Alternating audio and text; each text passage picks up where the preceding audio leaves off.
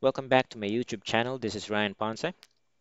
I'm going to discuss another macro tutorial, and that's editing an existing macro in the Visual Basic editor. My previous video is about recording and running a simple macro, wherein we have recorded a macro and it's going to automatically type in my name and save the macro. I've made some changes on that one. I've saved the file as my first macro. All right.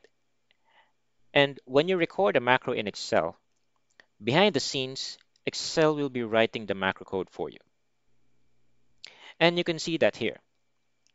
From Developer tab to Visual Basic, Module 1,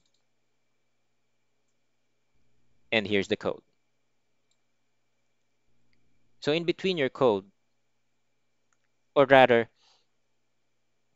before the code, it should start with a sub, and after your code, it will be the end sub. And sub is short for subroutine. This portion here, this is part of your description. Right when you record a macro, it's going to automatically write in the description here. And this is just considered as notes. So this macro has a shortcut key, which is Control Shift G. So let me show you what it does. From an active cell, I'm going to press Control Shift G. It automatically writes my first name and the date today.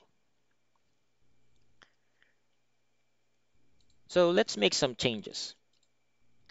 If you want to edit the macro, you have to go to the Developer tab, Visual Basic, or another way would be Developer tab, Macros, and you would see a list of macros here.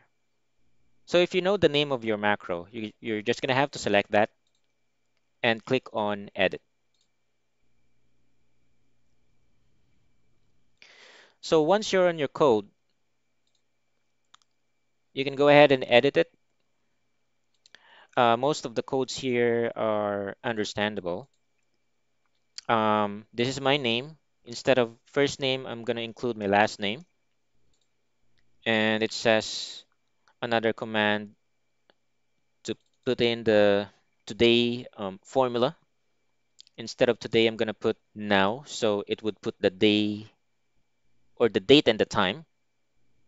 And the rest, let's say font size will be bigger. Let's make it 16. All right. Let's go ahead and try. I'll select D12, Control Shift G. There you go. So it automatically types in my first and last name and then the formula for today's date and time. But along with my macro code, you would see that after putting in the now formula, it's going to copy it and paste it as values, similar to what we're doing whenever we remove the formula from a cell.